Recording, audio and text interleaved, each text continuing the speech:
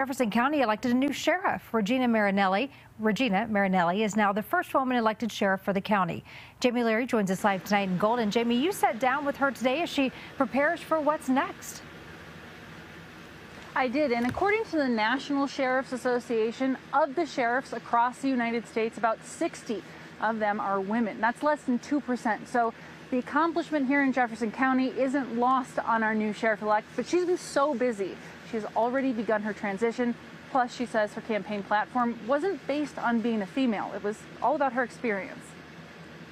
The first female, yes, that was brought up many times during the campaign, but it wasn't something I ran on. Sheriff-elect Regina Marinelli wanted to be recognized for her more than 36 years in law enforcement.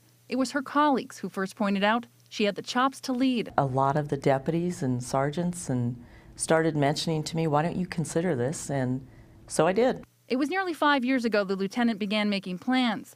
Now she's the first female sheriff-elect and the first Democrat in the seat in 98 years. I think it was just time for change, and people saw me as the change agent.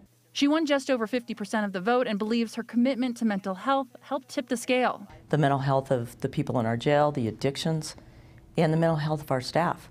Staff wellness is a priority to help with retention. She's also dedicated to fire mitigation.